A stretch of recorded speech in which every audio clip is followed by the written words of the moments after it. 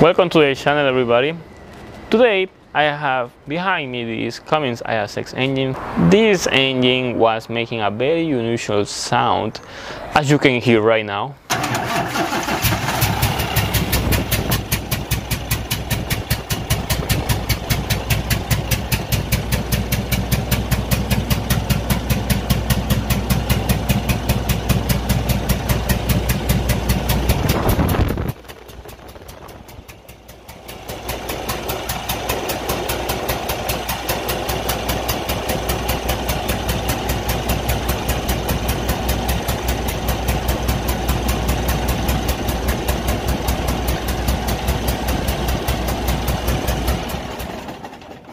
So you probably wonder what was the cause of that problem. So that is something that I'm going to be talking on this video. This engine is already apart because we have to find out what was the cause of this problem. But I want to show you what we find out after we took everything apart. And we have here the head gasket of this Cummins ISX engine. Probably you don't notice anything unusual because it looks normal, but when you pay attention you can clearly see right here there is a big gap over here, see? So here is where the compression was leaking. All the compression was leaking to the coolant system and the crankcase system. That's the reason why you could see a lot of smoke coming from the engine. Every time the engine was running you could hear a lot of smoke because the compression was happening here every cycle. So when the injector was injecting the fuel and the compression happened, right, all the fuel was getting released right here to the coolant system or to the oil system. Everything was caused because of a broken head gasket. But the head gasket doesn't break just like that. I mean, there could be another reason why a head gasket breaks. And that is something that you have to actually figure out, right? I mean, it is easy to figure out this problem, I mean, this truck, because you took everything apart. But usually when this kind of problems happens because of a broken head gasket, but the repair, it is not just to replace the head gasket. It is a little more than just that. For that, we're gonna go to the engine block to see what caused this problem to happen on this engine. Here we have the engine block. I mean, as soon as you see the engine block, you can see something completely off, right? You can see two broken bolts. Remember that I did another video talking about broken bolts on a different Cummins ISX engine. In that case, it was just one broken bolt. In this case, there is two on the cylinder number 5. This is the cylinder number 5, number 6 right here. So all the compression leak was happening in cylinder number 5. It was getting released to the coolant system or the oil system. We have the orifices over here for coolant and oil as well. And this was the whole reason why this engine got all destroyed the way it happened. That's why you saw a lot of smoke coming from the inside of the engine. The driver of this engine, they were on, I believe they were in Phoenix, Arizona, and they drove it all the way to San Bernardino to get it fixed because they didn't want the truck to stay there because that is a lot of money to leave it there. But the problem was then this engine was releasing a lot of compression and that damaged so many other things.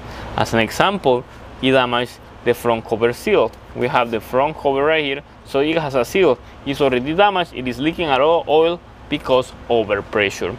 The rear cover seal too is damaged. The belt housing is known.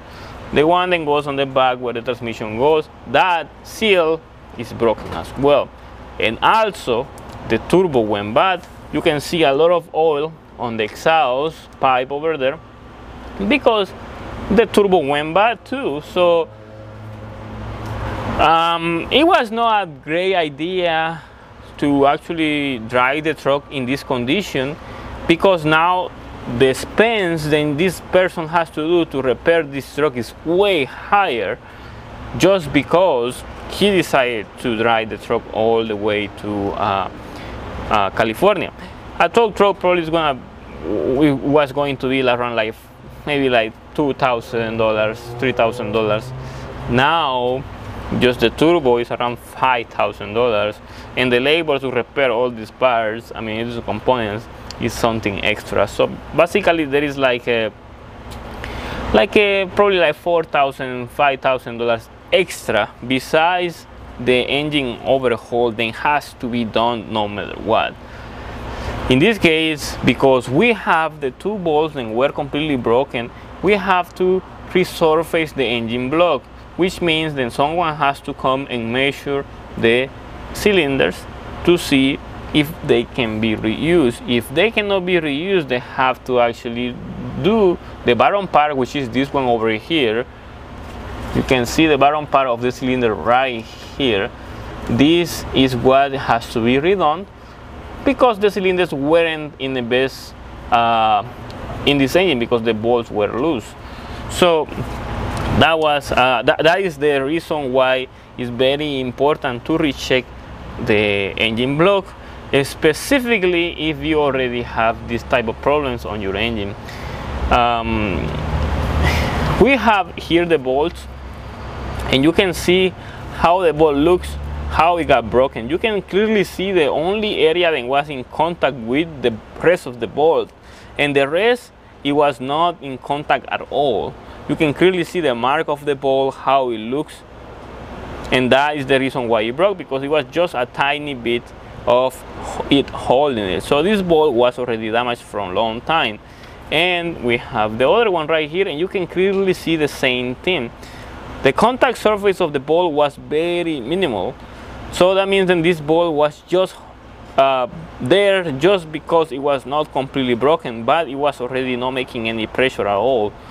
So this problem happened from long time. I mean, like, it didn't happen right now. It happened way before, way in time. Probably someone did an overhaul before and decided to use the same bolts, and they broke. That's very important. That's one of the main reasons why you have to replace the bolts. The head bolts, you have to replace them. Is very important, because if you don't replace these bolts, this could happen, and if this happens, a major problem can happen. It's gonna cost you so much money after, because it's not going to be something cheap to repair. I will just say that if you are going to do the overhaul after all this, you have to replace all the bolts, you have to resurface the block, you have to resurface the head, and as it looks, the head also has a damage, so the head has to be replaced with a new one, and there is a lot of money to spend on this truck overall, so it's not going to be cheap. And plus all the other components like the turbo, front cover, the rear bell housing, and so many other different components that we have to fix just because of the same problem. This overhaul is going to be super expensive just because two broken bolts. As everybody says, only has two broken bolts. That is something that you will say it is just two broken bolts, right? But the cost of repairing two broken bolts is way more than just the cost of the bolts. So that is something that you have to have in mind. In this case, for this engine, we're gonna be using interstate might be. It is not a really bad quality, but it is not like the OEM quality, Cummins quality. I would recommend you to buy OEM quality because it is just better. But that doesn't mean then you have to use only Cummins, because you know, I mean, like, I understand that it's not so easy, especially when it comes to the amount of money you have to spend to repair a truck like this, specifically when you have many other problems. In this case, this overhaul is gonna cost like 3 times less than the original Cummins overhaul. And that's the reason why the owner of the truck bought it, because he didn't want to spend that much money on this overhaul. He wanted something cheaper, but he is conscious that this will be a problem too, because sometimes aftermarket overhaul can be a little problematic. So he already knows then this could be bad. So he is conscious about that, and that is very important. I feel more relieved, because sometimes customers can come and they want to bring their own parts, and then later they want the mechanic to cover the warranty, and that is not the way it's supposed to be. But as I say, I will just prefer Cummins, but that will depend up to you. So this was just a basic talk about that problem. Then it was a very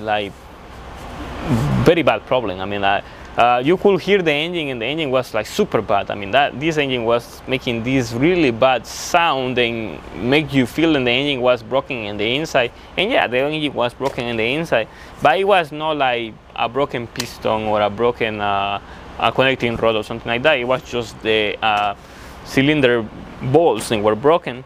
But it was enough to destroy whatever else thing was around it. And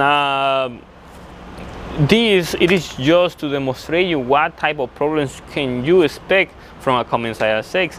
You already know Cummins ISX are good engines, but doesn't mean that they don't have problems. They do have problems, and they are more expensive too. You have to decide which engine is the best. That depends up to you.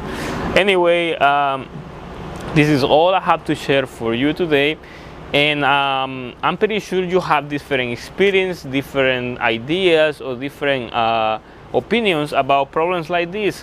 So if you do, please use the comment section below. There you can have you can do any type of comments. You can comment anything. You can share your experiences. You can share any opinions, or simply just wanna be part of the conversation.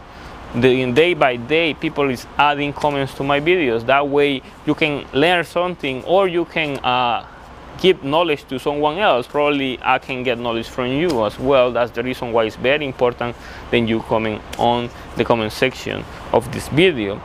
If you wanna send support to my channel, you can check the video description where I have details how to send support to my channel, so I can create content like this. You can learn more about trucks. And you want to ask me something directly, you can go to Instagram, franciscoamaya YouTube. You can ask me something there, and you know what to do next. Follow me there too.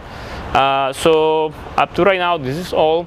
Hopefully later I'm gonna do different videos about Cummins ISX. I'm trying to do more videos about Cummins ISX, so that way you can understand more about this engine. So stay tuned for the next video. Like the video, share it, very important. Subscribe is important as well. And thank you for watching.